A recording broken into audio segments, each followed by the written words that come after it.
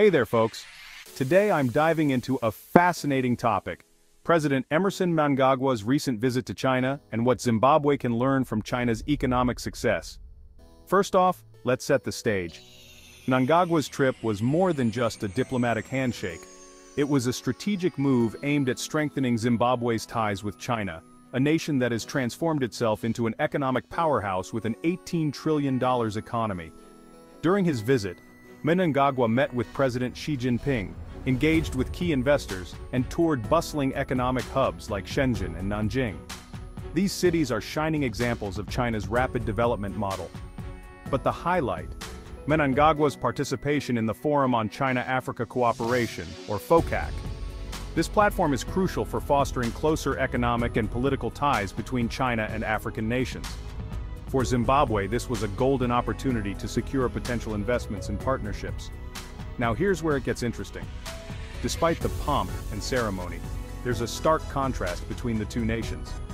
China's economy is booming, while Zimbabwe's is struggling, valued at just under $10 billion. Nearly half of Zimbabwe's population remains trapped in extreme poverty, raising critical questions about the effectiveness of its economic policies.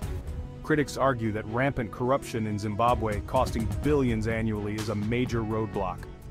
They point to China's stringent anti-corruption measures as a key driver of its economic prosperity.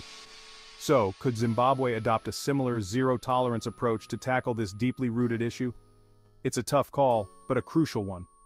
Beyond the immediate economic concerns, there's a deeper layer to this relationship. The ties between Zimbabwe and China are rooted in a shared history, dating back to Zimbabwe's liberation struggle.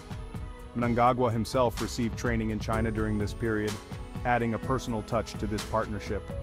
This historical connection forms a foundation of mutual understanding and respect, shaping their interactions today. Mnangagwa's visit wasn't just about business, it was a reaffirmation of these historical ties. It emphasized the continuity of their relationship, from the liberation struggle to present-day economic cooperation.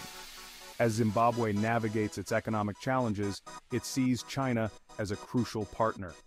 The historical ties serve as a reminder of China's past support and its potential role in Zimbabwe's future. But the big question remains: can these partnerships translate into tangible improvements for ordinary Zimbabweans? Only time will tell. So what do you think? Can Zimbabwe learn from China's success and turn its economic fortunes around? Drop your thoughts in the comments below. Don't forget to like and subscribe for more deep dives into global politics and economics. Until next time, stay informed and stay curious.